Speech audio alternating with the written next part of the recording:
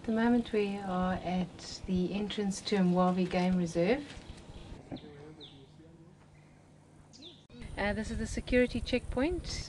What actually takes place here is every time somebody comes through the gate or exits the gate, the guards take down their names and obviously where they're going.